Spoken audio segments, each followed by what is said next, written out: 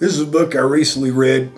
It's called Winning the NFL Way, and basically what the book does, it gives you a different look at how coaches approach their job. There are a lot of great football coaches out there. There are a lot of great ways to coach the game of football, and each one of these guys has specific ideas and plans that they follow through with to make them successful coaches. And what I found really interesting was the different ways that people in our profession do their job in so many different ways. And this book gives you several ideas about how to run a program, the overall philosophy, and how to establish a culture at the NFL level. And I think it's very, very applicable to the high school coaches and college coaches as well.